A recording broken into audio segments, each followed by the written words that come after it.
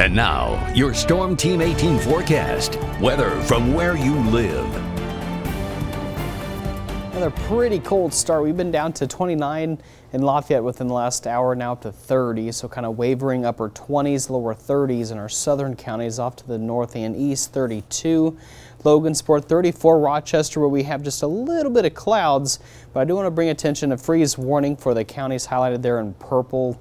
Warren, Tippecanoe, Clinton, Fountain, Montgomery County. Just definitely protect those sensitive plants. Obviously, it's we're kind of right in the middle of that now, so can't do much about it, but otherwise just saying it is pretty cold out there.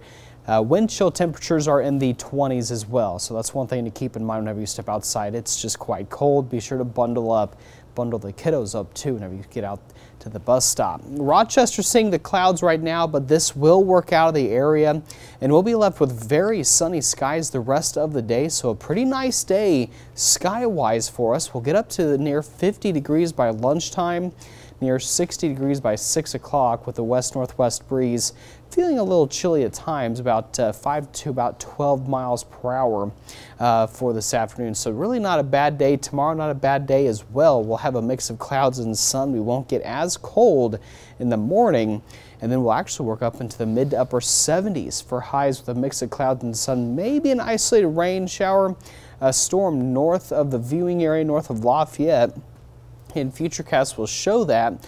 Notice the strong southerly wind here Wednesday morning for Futurecast, and it can't rule out just an isolated stray storm or two across the north. A cold front that's going to be traveling northbound, but most of the day on Thursday will be clear up until we will have a cold front that will move in Thursday night into Friday very early in the morning hours. So we'll be watching for that, but then more rain starts to work in, kind of a showery cold day on Saturday with highs only in the 40s. The Storm Prediction Center already has us underneath a level 1 risk for strong storms. A strong storm or two.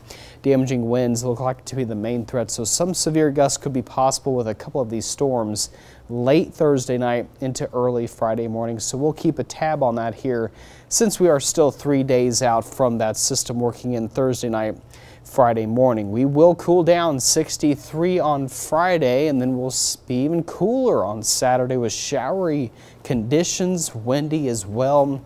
One thing to note too, it will get very windy Thursday, Friday, and Saturday with the passage of that front, but then we kind of stay below normal with those temperatures as we get toward the middle of next week, with temperatures staying in the lower 60s and upper 50s there, Joe. All right, well, not a bad day. Lots of sun, certainly better than yesterday. I know I walked out of the studio door there yesterday morning and was just blown away because there was snow flying everywhere. Yeah, 46 miles per hour wind gusts there at the Lafayette. We had some snow, some sleet. A little bit of everything. Definitely a wintry day yesterday. Today, a lot of sunshine, but it's going to be a cold morning when you step outside. Bundle up. Bundle up. Warm up that car. Oh, yes. All right. Recent